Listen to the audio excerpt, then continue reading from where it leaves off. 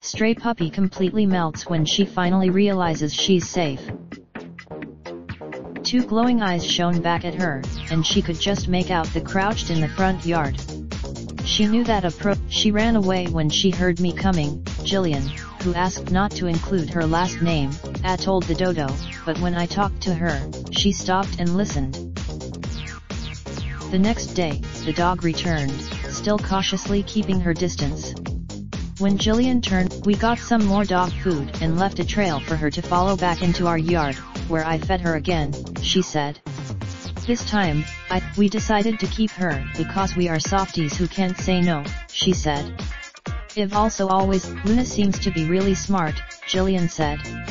She learned her name. Luna has a little way to go before she's completely settled in, but her new mom is happy to take things slow.